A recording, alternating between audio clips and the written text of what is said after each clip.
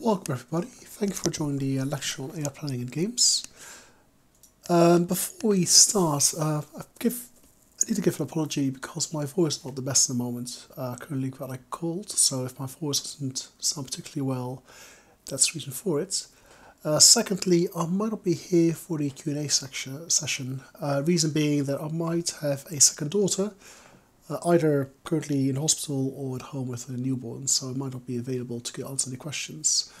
However, at the end of the presentation, I do give my Twitter handle, so if you want to get in touch, that's the way to do it, and I'm happy to answer any questions you might have at the end of this presentation. So, we're going to talk about AI planning systems, which is a subject close to my heart. I did a PhD in it, and I worked about 7 years in academia afterwards, mainly on autonomous robotic systems. Two examples see the very bottom. So one, a underwater autonomous vehicle to operate and maintain a subsea facility. And on the right, in collaboration with child psychologists, we worked on an autonomous robot that could interact with children. And here you see one tidying a room. So about 5 years ago, I joined the gaming industry to work on an AI there. So in my free time, I do have a passion for self-play systems using AI planning systems at their core. So on the left you see two examples of projects I've worked on. So the top one is OpenTDD, where here you see a bot I created in operation playing the game by itself. And at the bottom you see bots in a game I've made using my own 3D engine in a Quake arena sort of gameplay where the bots will try to kill each other and the player.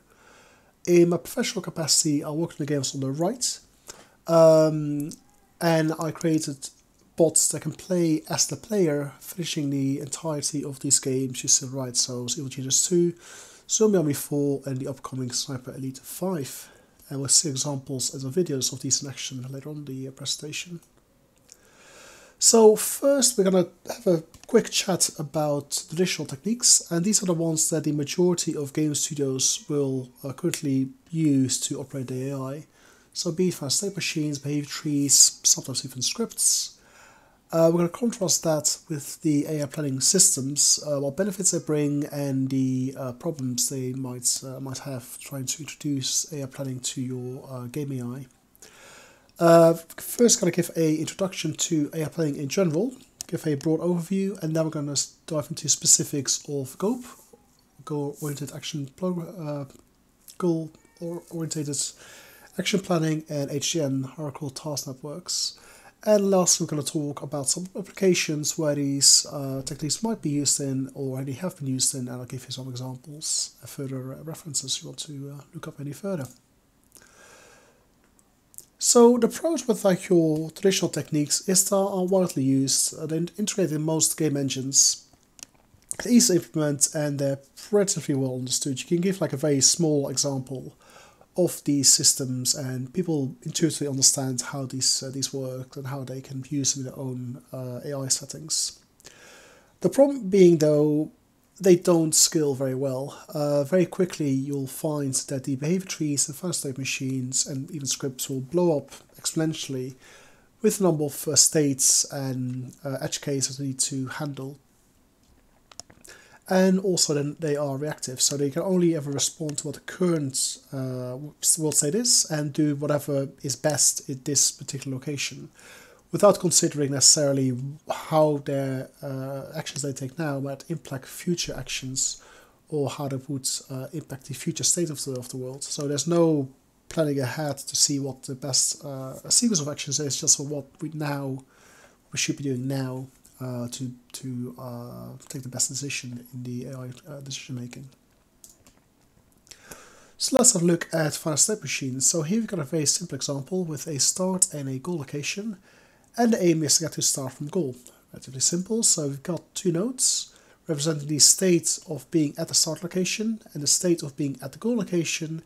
And we add these positions between the different states using actions. So we can move to goal, which takes from the start location to the node that is now at the goal location.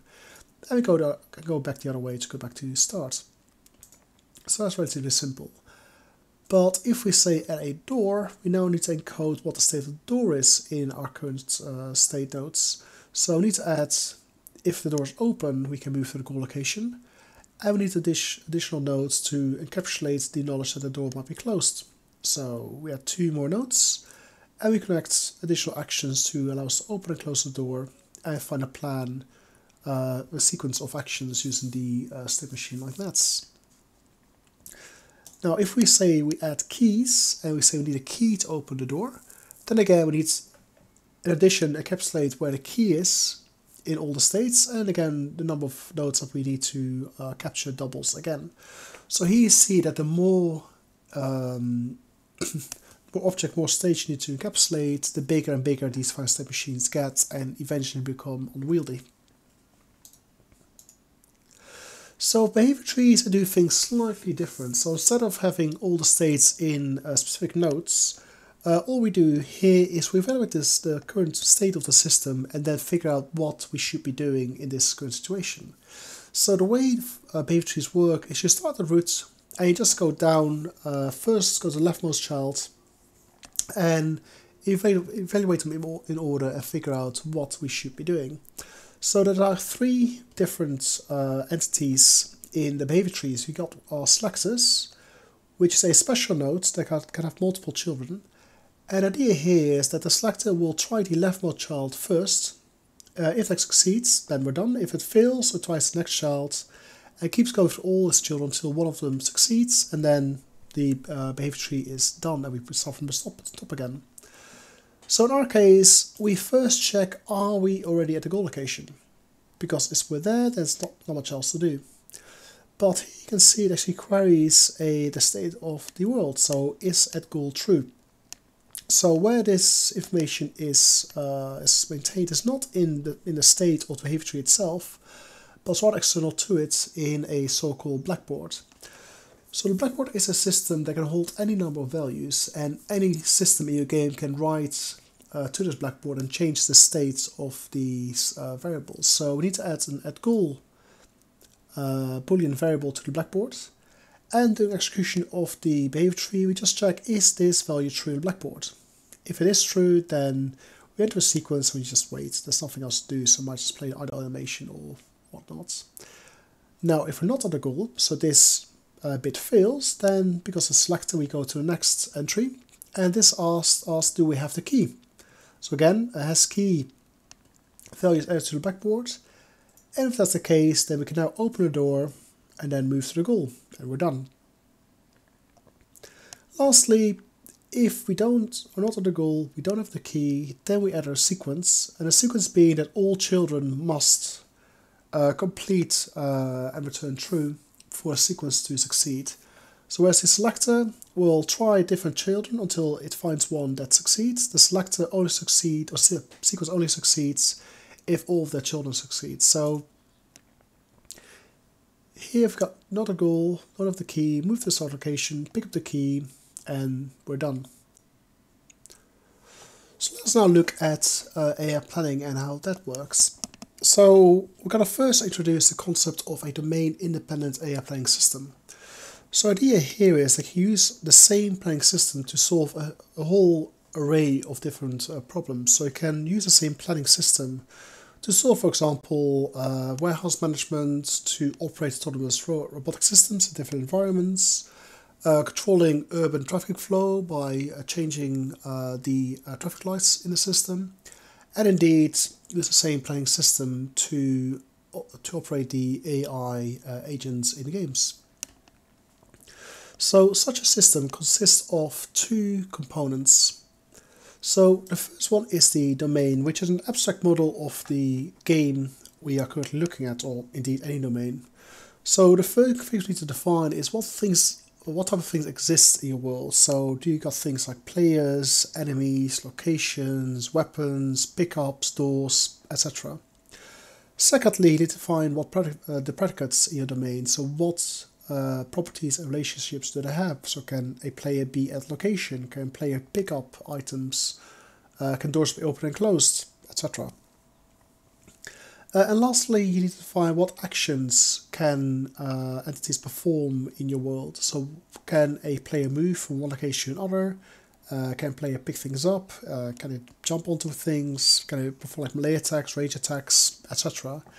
If we actually specify when they can be performed, so what preconditions must be satisfied.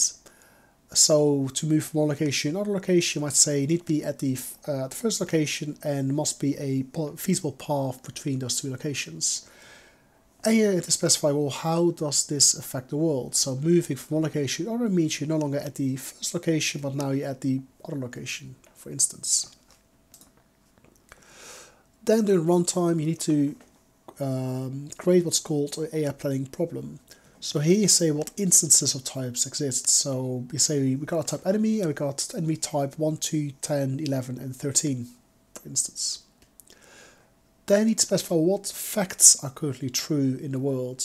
So where is the player, where are the enemies, which locations are connected, where are the doors, and what location do they block, etc. So that will basically form part of the initial state. So here you define what's currently true in the worlds that we're looking at. And last part is you define what are the goals. So what must be true for you to say, well, the objective that we're currently trying to do is complete. So it could be anything like the player is dead, or we reach the end of the level, whatever you like it to be. So let's look at an example of such a system. So we're first going to define a domain. So we've got our types, our predicates, and our actions. And we're going to look at a very simple, silly zombie game that we want to encode using an abstract model. So first of all, look at the type. So we say we've got a type player and location. These are the type of things that exist in the world. On the predicates, we then say, well, what facts can we construct using these types? So here we say a player can be at location, a player can be dead, and two locations can be connected. Then we also got enemies. So similar to players, an enemy can be at location, and an enemy can be dead. And here we can see there's a bit of overlap between the predicates of players and enemies. So they can both be at locations, they can both be dead. So we can simplify that by creating a new type, actor, that's a super type of both enemy and player. And then we can say that an actor is at location and an actor can be dead to simplify the domain we're currently constructing. Then we add a new type, item. So we can say item can be at location. So imagine laying on the floor or on a table or something like that. And we also say we now introduce a numeric fluent. So the Boolean ones are since it can be true or false. So an actor can be at location or it can't be at location. So with numeric fluents, we say that an actor can have a certain number of items. So we don't assign to this a false or true value, but a number to indicate how many items of a certain type an actor has in the inventory.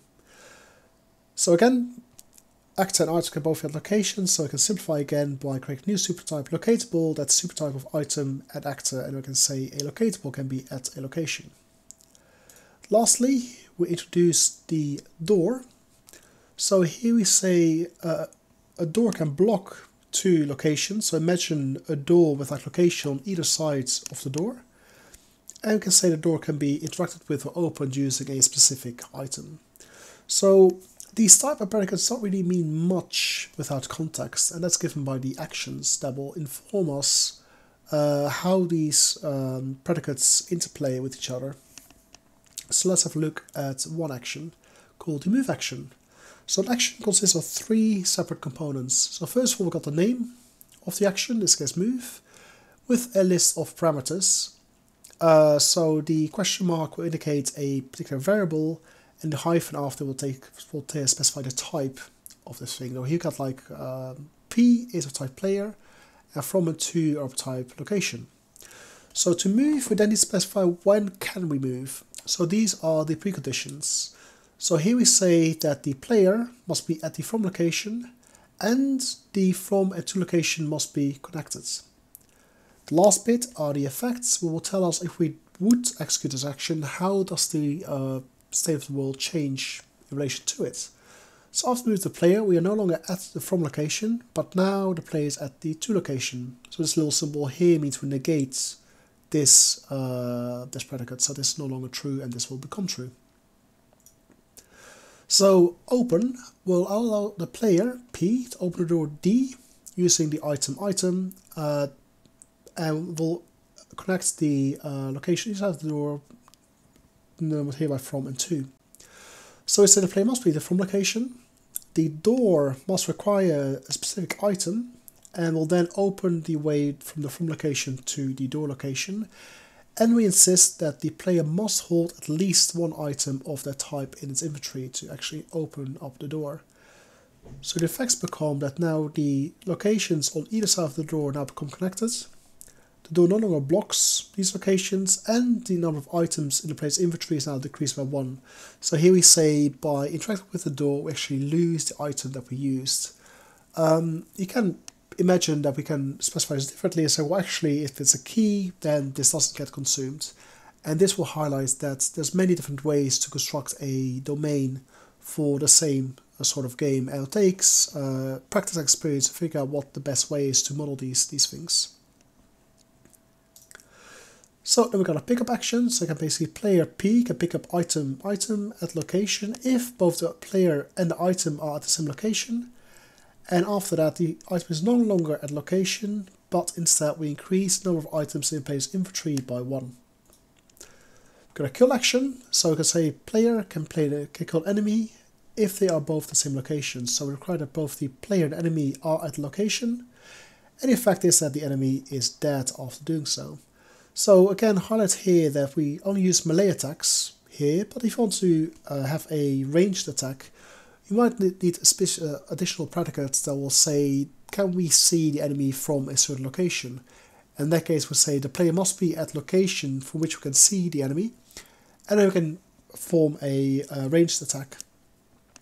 Again, choice you make here, the domain will indicate what actions you can take and how the AI system can actually play the game. So do note that we don't actually remove the enemy being at location, we just say the enemy is now dead, because the next action, the loot action, allows the player to loot an enemy and take an item from the enemy inventory and puts it into its own inventory. So we demand that the player and enemy are at the same location, that the enemy is dead, and that the enemy has at least one of that particular item in its inventory. The effects being that now the player has one more of that item in its inventory, and the enemy loses one item from its inventory. So this is the way you can model a loot action. So altogether, this now forms the domain of our little zombie game. So our types, our predicates, and our actions. So the next step, of course, is then, well, how does this work in practice? So say this is the current state of the world, and we want to create a playing problem and find a plan that will solve the playing problem we're about to create. So first thing to look at are the objects. So what objects exist in the world? So here we've got a zombie of type enemy, a key of type item, a player of type player, C4 also of type item, 2 doors, door 1 and door 2.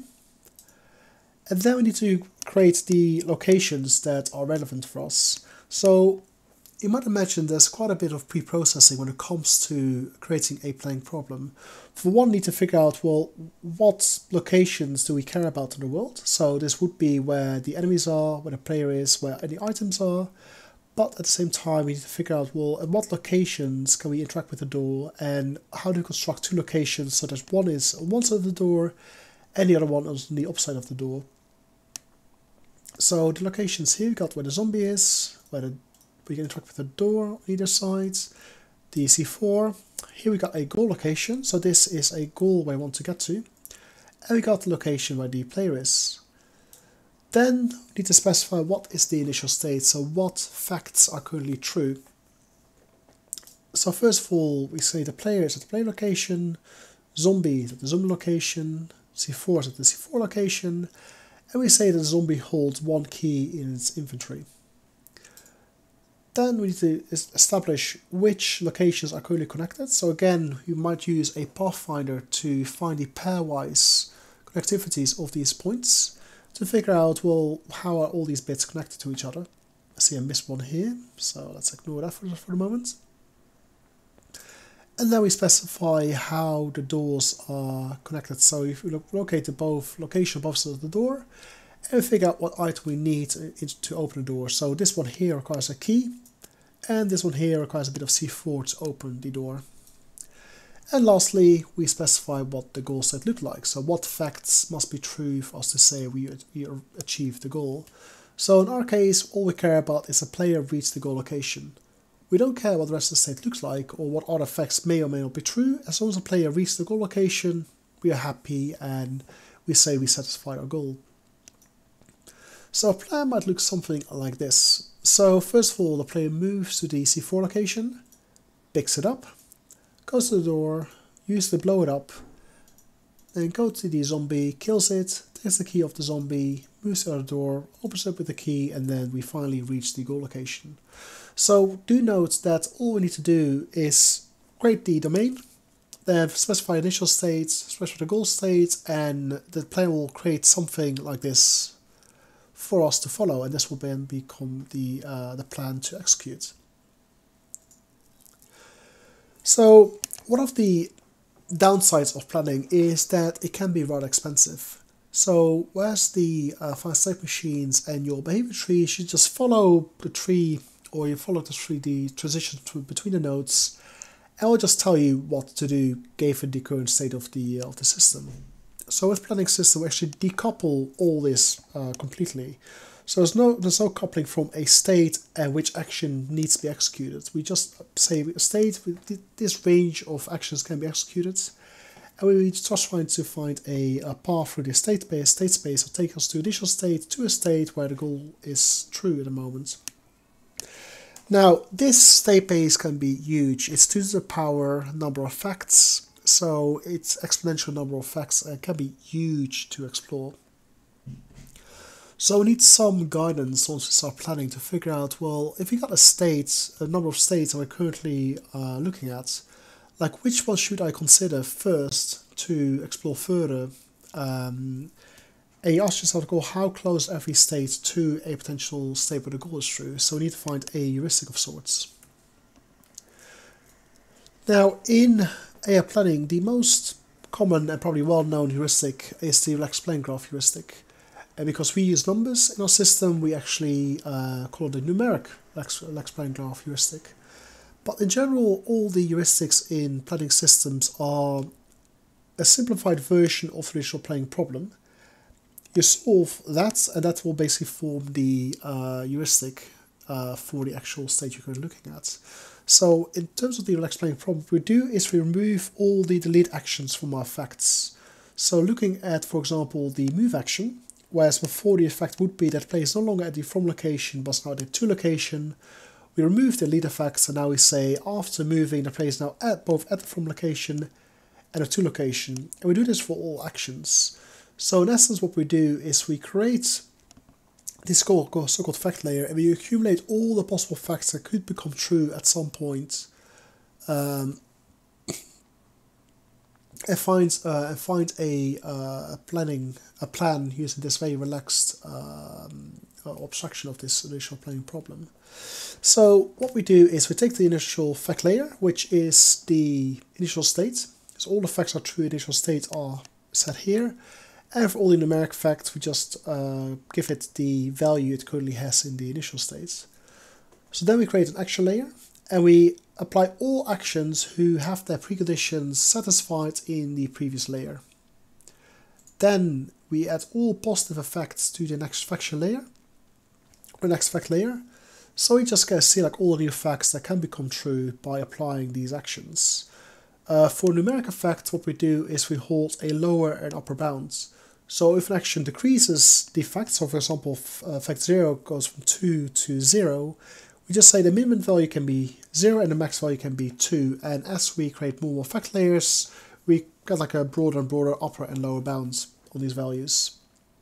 So what we do as well is we copy all the facts from the previous layer onto the new fact layer with so-called no-op actions. But we remove those from this representation to make it a bit more clear what's going on, because we'll very quickly clot entire graph. So you keep going until eventually you reach a fact layer where the goals are all satisfied. And then you find a plan in this relaxed planning graph that satisfies the goal fact.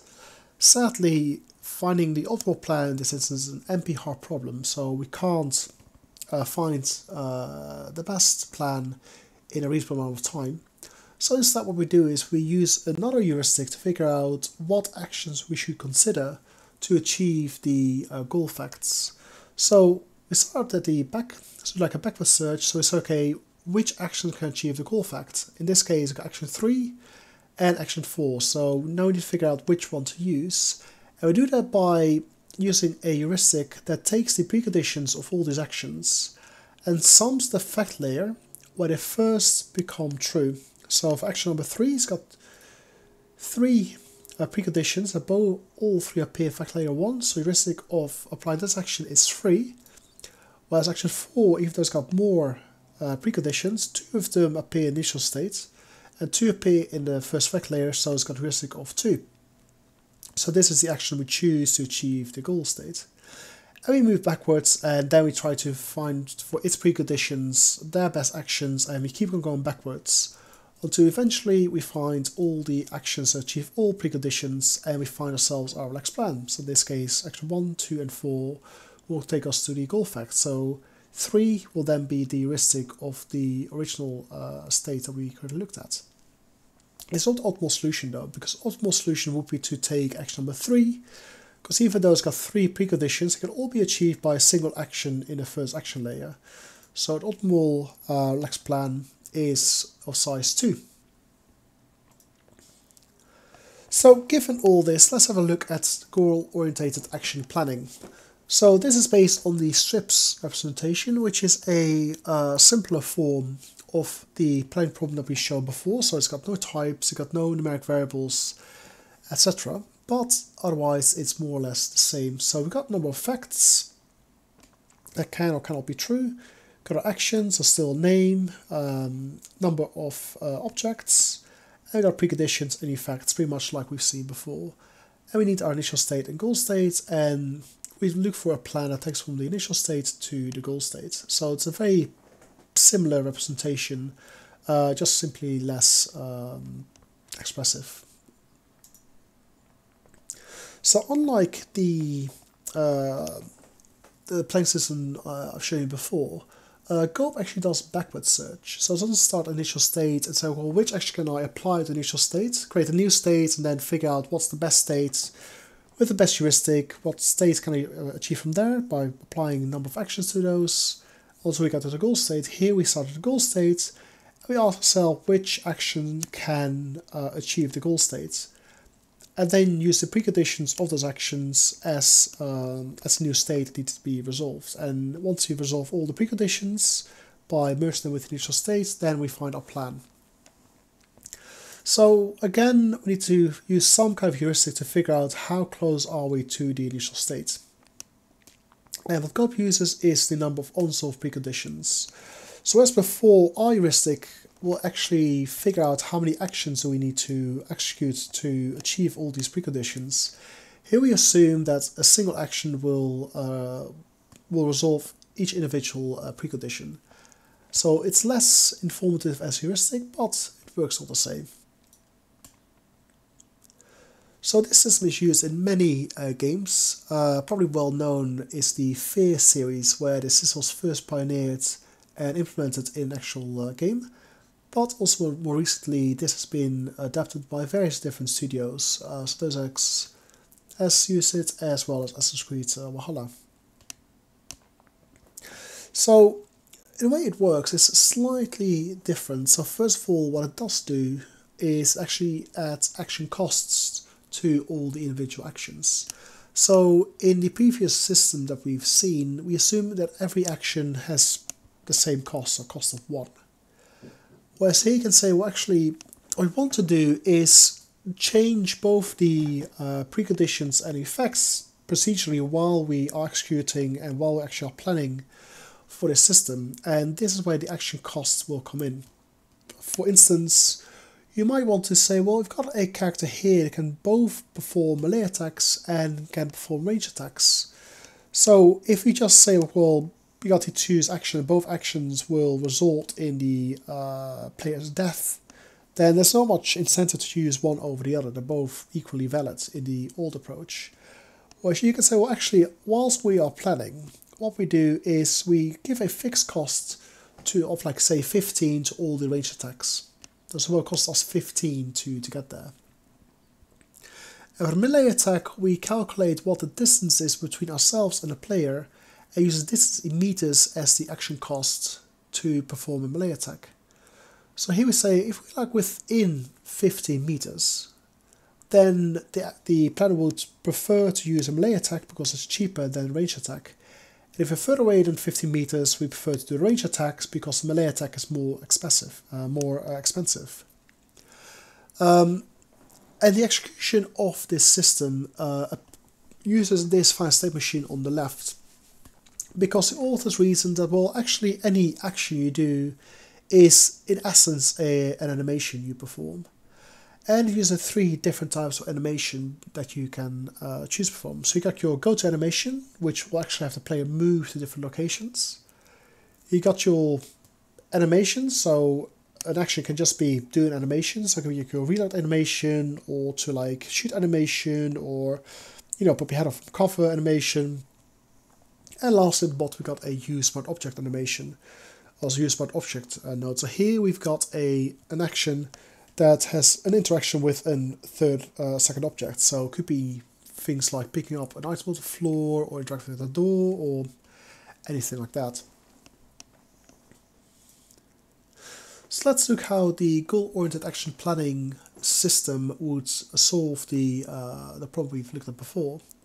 So first of all, we need to figure out, well, what facts could be true in this state. So we've got at start fact, at goal fact, has key, the key being at the start or goal location, and the door can be open or closed.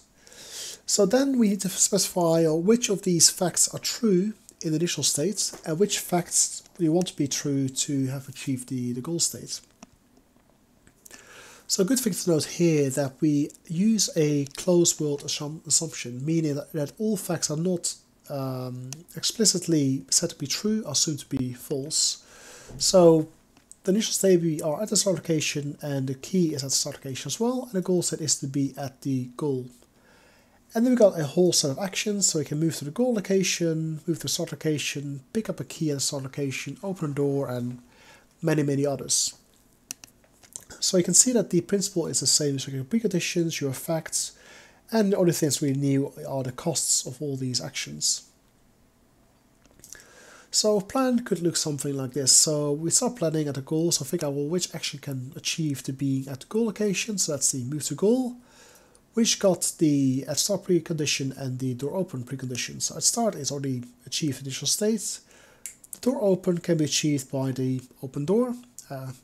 At the start location action that requires to be at start, and also requires us to have a key. So at start already achieved, and as key requires us another action that says pick up the key at the start location that requires to be at the start location and the key to be at the start location, and those are both true in initial state. So we find this as the sequence of actions that form the plan of the goal-oriented action planning system.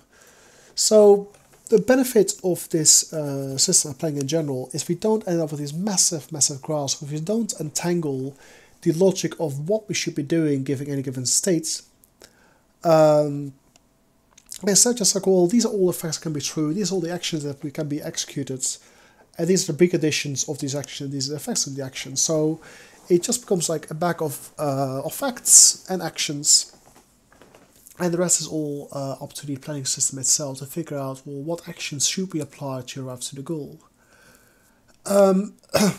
So, like we discussed a little bit about initial states, so how do you construct the goal state? So how do you determine what goals need to be true? So in terms of GOAP, only a single goal is ever considered. In effect, what they do is they create a list of goals and assign priorities to them, saying, well, goal 3 is like the higher priority goal, so try to achieve that one first. If that fails and you can't find a plan, try to the next goal and keep going down the list until you find a goal where you can find a plan for, and then execute this plan. So an example you can think of is a soldier that its ultimate aim is to kill the player. But if the soldier doesn't know where the player is, then it gives like a higher priority to patrol the area and hopefully stumbling upon the player. But if the soldier has heard something, it might be a higher goal to investigate around the sound it heard. Or if it sees the player, then killing the player might be the highest priority goal it should go after. So bear in mind saying that it's not always possible to find a plan for any goal you want to go after. So for example, say the guard sees the player behind the door, and the highest priority goal is now to actually kill the player. But it's got no means to actually open the door, say it's locked and doesn't have the key or the strength to break open the door, then it needs to consider, like, well, I can't find a plan for my top priority goal, so I need to consider the one lower down. So it might be go back patrolling or informing other entities that might be able to get to the player, etc. Another nice feature of Gope is the idea, like, well, what action you give to each entity. Because you might imagine that even though we've got a host of actions, it might always be beneficial to give all actions to all entities always, because it might be on the size might not want, say, a civilian to start attacking the player, or shoot. In essence, they want them to run away, for instance.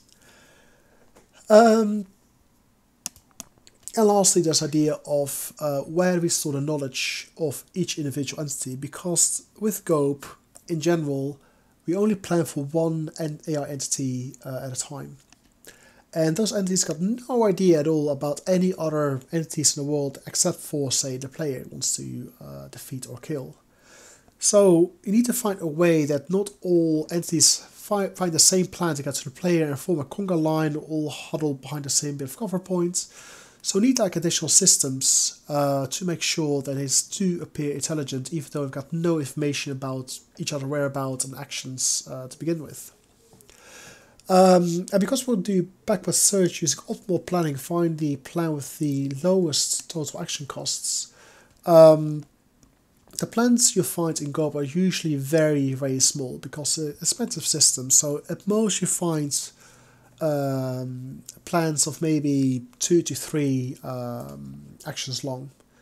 They're not very long at all, which makes sense because if you gotta find a very long plan for an entity of, say, 50 actions, it's very quickly it's very easy to basically destruct the world or the player does something to the world where the plan is no longer valid. So say the entity wants to get behind cover and shoot the player and load a bunch of other stuff. If the player blows off the cover or moves away such that it's no longer line of sight from the cover to the player, then the plan fails and you need to replan again. So if you've got very long plans, they become very brittle because a lot of things can go wrong by interactions to the world state by other entities.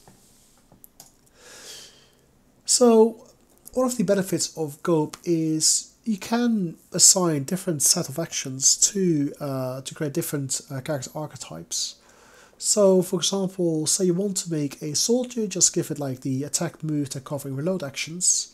But if you don't want to make a civilian, use the same planning technology, you just give it a different set of actions it can consider. So it can only move, attack, cover, and cower, and will never be able to attack the player or anything like that because it doesn't have the actions to do so. And so you can create elite soldiers by just adding additional actions like throwing grenades and rolling to dodge. So it becomes very easy to create these character archetypes with just chucking different actions into the brackets they can use, which is quite a nice feature of the system. So when it comes to how do we then make sure that all the entities in the system work nicely together and don't appear to be very stupid to the player by doing the same thing or from a conga line, is usually by using an external system that is queried during the planning procedure. So like I said before, when the planning system is active, it can still figure out, well, So for example, here we say we want to take cover, and we don't specify which bit of cover we want to get into. So we want to take cover where we can see the player, for instance. But the specifics of where this cover point is are left abstract, we don't know. So what we can do is create a cover system that will hold a number of points and maintain which entity is currently occupying or using these cover positions, and constantly update which ones got lifesight to the player, so I can basically dish out or create these points and use them and allow the AI in the entities in the world to use them. So here we got 3 enemies with the 3 different plans. All of them take cover, shoot the player, and then one of them will advance. So when we take cover, we ask the cover system, give me a cover point where you can see the player from, and a cover point will then return a point, and that's then used by enemy 1 in this instance. So similarly, enemy 2 will not use the same one, because the cover system knows C1 is occupied, so it just gives C3 an instance to number 2. So if it then shoots and 1 advances, C1 becomes free, and it can be used by enemy number 3 to be used, etc. So this gives the illusion that they are working together, even though they got no knowledge of each other whatsoever. And it's just the use of a different external system that gives the appearance that they are smart and use different cover points and things like that. So that is GOAP in a nutshell. So let's now look at hierarchical task networks that are used in Transformers for Cybertron, and most well known probably is the Horizon Zero Dawn system. So HTNs use abstraction to simplify the problems. It also allows designers for more control of how specific goals are being achieved. So with the problem with planning systems is because you allow the planning system to figure out what the best way is to achieve the goals, it doesn't give designers a lot of leeway into say, okay, we want this goal to be achieved exactly like this, because there's no way to do that. The best they can do in GOAP is to assign the action costs and make the planner prefer certain actions over others in certain circumstances, but it's ultimately up to the planning system to figure out what the best way is to achieve these goals. So with HTNs, you actually give designers a lot more leeway to figure out how goals should be achieved. So let's have a look first at how abstraction works. So when you do abstractions, you take your issue problem, you make it simpler by abstracting it, potentially with several layers. Then you find a solution to your abstracted, more simplified problem, and then you refine this solution back until you got a solution to the original problem. That's the idea behind abstraction. And the idea is that solving it directly would be more costly than doing it this way around. However, there are a few challenges and properties that need to be kept in mind to see how feasible this is. So first of all, we need to look at the upward solution property. So if a solution exists in the original problem, then this probably holds if there's always a solution in the abstract version as well. So you can't have a situation where there is a solution for the original problem but no solution for the abstract problem. Secondly, we got the ordered monotonicity property. So once we find a solution to an abstract problem, we must then make sure that once we refine into the more concrete representation, that the action that we've chosen in a more abstract version of it still remain relevant and part of the refined plan. And if we fail to find a refinement where these actions still remain relevant, we may need to go back, find a different solution to our abstraction, go back down and keep going back and forth until we find a good abstraction problem to the abstract problem that can then be refined into a solution of the original problem, and this is a slow process. However, if the downward refinement property holds, because that means that any solution we find in the abstraction can be refined into the solution of the original problem. So it doesn't matter which solution we find, they can always be refined into a solution of the original problem. Now let's have a look at the one potential abstraction that we've seen and used to calculate the numeric explain graph heuristic, where we remove all the leads from the effects. So now we got a abstraction, a simplified problem, that is the explain graph. We solve it, that before gave us our heuristic. And now we can say, right, so we reinsert all the delete effects and then use the solution of the Lex-Plane graph to find a solution to the original problem. So does this have the upward solution property? It does indeed, because it is simplified by removing properties. So there's always a plan in the abstraction if there's a solution in the original problem. Sadly, it doesn't have the order monotonicity property and definitely doesn't have the downward refinement property. And this is the case for most abstractions that you'll find. Very few plane problems have the downward refinement property, so it's never easy to find, to refine an abstract solution back into a solution to the original problem. What we can do, however, is construct these abstractions ourselves so we know that these properties hold, and put like the main specific knowledge into these abstractions, and then create a plan that can solve these type of abstract problems. And this is in essence what the HDNs do. So in HDNs, what you have, you start with a very abstract solution to your problem in form of a task. So we got task, achieve goal, that takes us from the initial state to the goal state. Now a task can then be decomposed into several subtasks with like different constraints. So task 1 must become task 2, and then we keep refining this by unpacking task 1, recursive it for actions and refine task 2, and we keep going down, refining all these different tasks until we find ourselves in a network where all the constraints are satisfied, and we find ourselves with a solution to the problem by applying these actions in this particular order. So what a task look like? So a task consists of several subtasks that the task can be decomposed into. And every subtask can have primitive actions that we've seen before, or it can contain other tasks that need to be decomposed afterwards. And there's got a whole bunch of constraints between these actions and these tasks. So it can be an ordering constraint, saying action 1 must always happen before task 1, or action 2 must be the last thing after all the other bits. A couple of restriction on the bindings, how do the bindings of the different variables of these actions and tasks correlate to each other. I can set up preconditions, effects, etc. So the number of constraints that you look into is domain dependent, so it can be anything you want. And the planning system will be custom made to solve a specific task with specific constraints that you added to the system.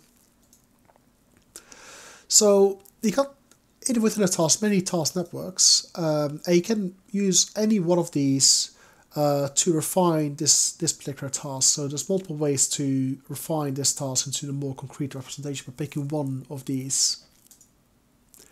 So the idea then is to use high-level tasks to find your abstraction, and then decompose a task to go from the abstract solution back to a solution to the original problem.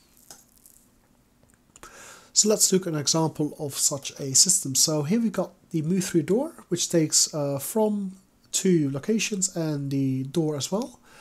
And it's got one subtask, or one task network, that's got one additional task in it to open the door and then to move through the door to the other location.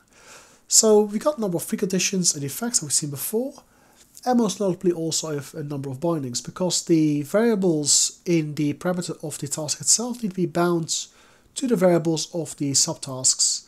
So here they are expect. So the from in this subtask here is bound to the from here for same for the door and same for the two. And we got order constraints saying that we first must open the door before we attempt to move through it, which makes sense. Now the second task network simply moves from to 2 with the precondition that the door is already opened. So if the door is already open, we use this subtask to achieve the overall task. And if it's closed, we then decompose the task in this one to first open the door.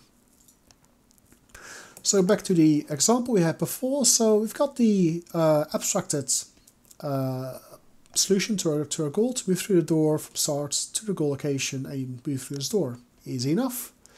So you decompose it because the door is closed. So we need to decompose into the first task network that's got another task to open the door and then move from the start location to the goal location, and we need to decompose this one as well.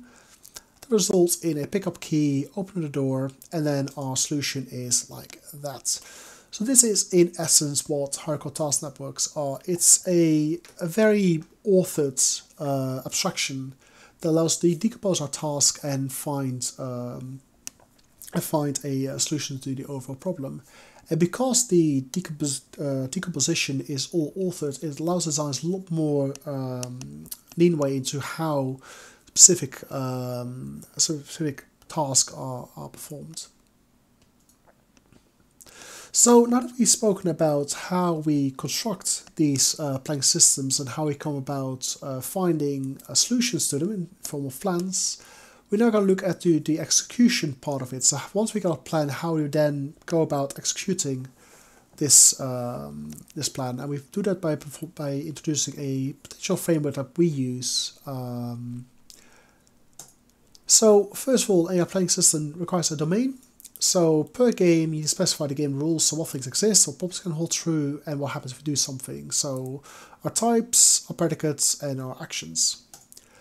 That leads to a problem with the initial state and the goals we need to achieve, and all of this is handled by the execution monitor, which is essentially the beating heart of this entire system. So while we are running the game, the execution monitor will then check the game state and scrape any information, do any pre-processing required to create a initial state and the goal state. We'll then ask the planning system to create a plan, and if a plan is found, that plan is then being dispatched to the AI entity one action at a time. So the execution monitor will have a plan. I'll take the first action in the plan and dispatch that to the AI entity to execute.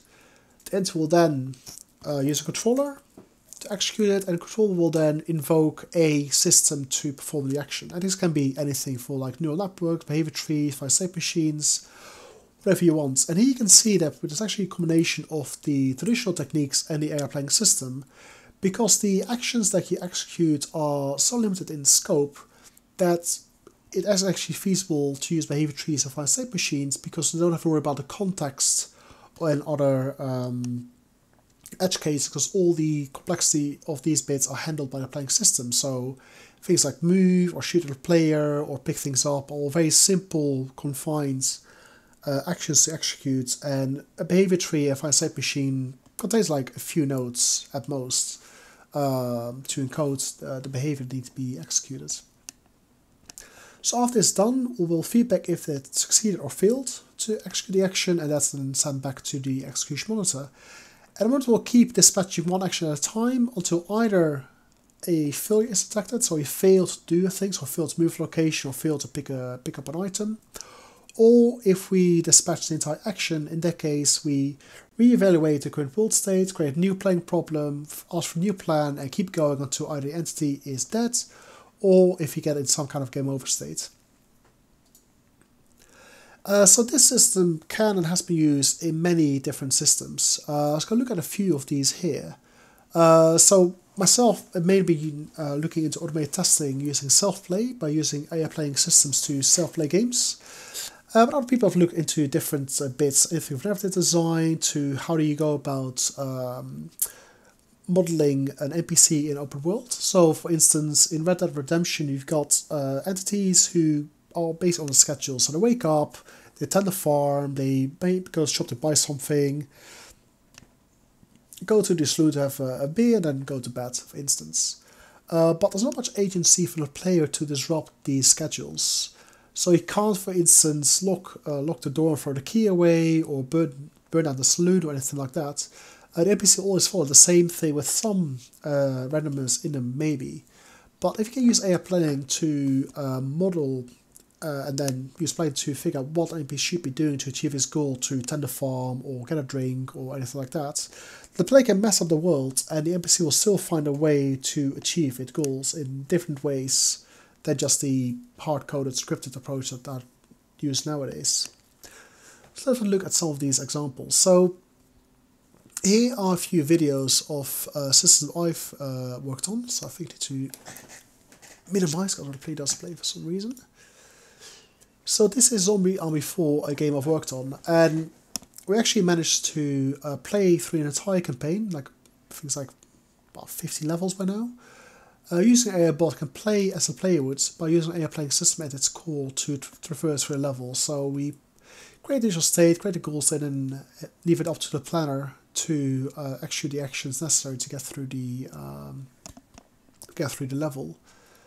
So here it knows it needs to interact with certain objects in the game. Here switches to open up a different door to gain access to a different part of the level. And none of this needs to be hard-coded. We just say, this is how the world looks like, this is all action you can take, and get yourself to the end of the level. And the playing system will perform what it needs to do to make this all happen. So here we got a blood fountain that requires activation, kill all enemies within its vicinity, open this door here. And we can just encode all this information and the playing system will take care of the rest of it. So I went through the playthrough the entire video, but this is like the first save room, then we keep going. So similarly, done the same thing for Evil Genius 2, a very different game. I'll just mute this directly. Where here the playing system needs to build up a lair, so it needs to build rooms, build furniture, it needs to go out to collect money, and manage a whole lot of resources. So I need to make sure we've got enough power, enough money, enough influence, enough etc. To keep all the minions happy and keep the base operating in a good state, and create defenses to repel any force of justice trying to go in. And eventually you build your Doomsday device and win the game by taking over the world. So the system we build here can play the entire campaign for all the Evil Geniuses from beginning to end. And it takes about 70 hours on average to get through the entire campaign. So normally we run these things over the weekend, and when we come back we see that the world has been dominated. So these are examples that I've looked at. Let's see, present from current. Here we go. So another thing to look at is so-called goal recognition. So now we got a planning domain, and we can then know what actions players' entities can take. You can look at, well, if you observe an AI entity or a player, can we figure out what it tries to do? So the idea here is they can use like goal recognition to slide there, yes. So the idea here is you could try to figure out what is a player trying to achieve and what's the most likable plan it tries to go for. You can use this to make the game harder, so spot enemies where the player is going to be, so your AI director style in Left 4 Dead. Or you can use existing AI to try to intercept the player, try to prevent from achieving its goals. Or if you've got some body AI, you can think, well, if I know roughly what the player is trying to do, I can create a plan to make it easier for the player to do so. Or you can, help users like in your tutorial system where you can figure out what the player is trying to do and then give additional hints and tips that are relevant to what the player is trying to achieve. So here we assume that the player is rational, tries to optimize the plan the action it takes to achieve a goal, so it doesn't do unnecessary actions to get to the goal state. So what you do is you just observe the player doing things and figure out, well, what's the player going to do? So in this case, is the player trying to get to the exit, or is trying to steal secret documents? So if you see the player kill the zombie, then you can say, okay, it's probably not trying to get to the exit anymore because it's not necessary to kill the zombie to go there. But after the player moves to the zombie, you can say, okay, now it definitely is most likely trying to get to the secret documents. And you can use information then to, give context tutorials or to have the other enemies in the game react appropriately. We're trying to prevent the player from doing so. Or you've got a body AI will basically then go to the door and try to cover it from enemies to allow the player to get there safely. So the last thing I'll touch upon is basically a nice bit of research currently going on in academia called narrative planning, where you try to create a narrative of stories using an AI playing system. So earlier work looked at creating story arcs with different tensions. So it tries to combine your acts 1, 2 and 3 of your traditional story arc and ask the planner to follow like a certain curve of tension throughout the story, using, in case of Julia Porter's work, the Merchant of Venice, and use snippets of those and put them in the right context to create a story that has like the nice, that requires of tension throughout the as the story unfolds. Or recently people thinking into using a theory of mind model, where you try to reason about, I want to get stuff done, but I'm only allowed to take actions that make sense if it furthers my goal in the story. So say I am Romeo, or basically fall in love with Juliet, so I need to take actions that will get me further towards Juliet falling in love with me. So a vendor might try to sell stuff, and it tries to maximize profit. So I can think of playing a system that goes, okay, I need to go to this vendor, buy a flower, and I know that the vendor will accept me buying the flower because the vendor tries to maximize how much money I have, and I'll pay money to get the vendor to sell me flowers. And there's very interesting work into this bit to use planning to create believable stories where all actors behave rationally in accordance with trying to maximize their utility set by the actors. And there's like loads of work by Stephen Wire and Corey Silver, which I definitely encourage you to explore. So that's all I've got. So I might be in Q&A, I might not be. But thank you for listening, and if you want to reach out to me, use my Twitter handle to send me any messages, and I'll give you my email address if required to have a chat about any questions or suggestions you might have. So thank you, and see you around.